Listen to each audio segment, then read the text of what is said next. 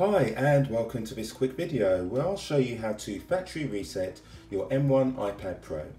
This is ideal if you plan on selling the device or perhaps giving it to a family member.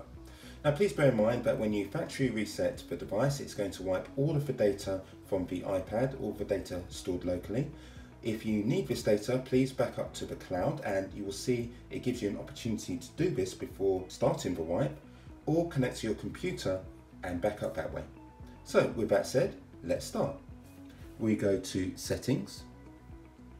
On the left hand side, we go to General. And just at the bottom of the General list, we have Transfer or Reset iPad. Select that. And at the bottom, we have Erase all content and Settings. A window appears saying erase this iPad. Erasing will sign you out of your Apple ID and remove your personal data so this iPad can be safely traded in or given away. Then it lists what will be removed. Next we'll say continue. It asks for the passcode, so enter your passcode. Now it's doing a backup to the cloud. Now if I wish to stop that, if I already have one or I don't want to back up, just skip backup. Next it wants the password for the Apple ID, so enter that.